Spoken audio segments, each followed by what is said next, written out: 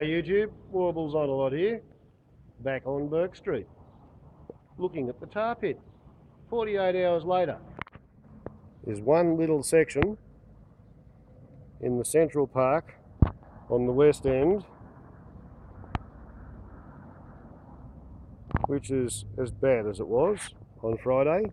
However, look at this, we have a whole new bitumen top coat with the occasional divot repair, which is still pretty bloody soft. And by the way, bitumen surface temperature today, 34.6 degrees here. They don't appear to have done very much at all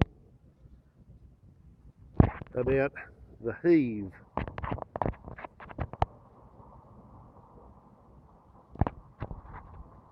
And in fact, from what I can see,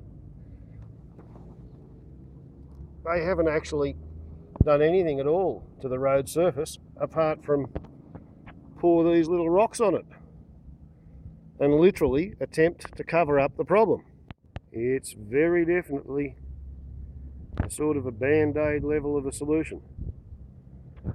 Not much of a solution at all, especially when we get hotter days. Anyway, that's the update on the catastrophic pavement failure in Burke Street in the Glen Innes Central Business District. Warbles on a lot to YouTube.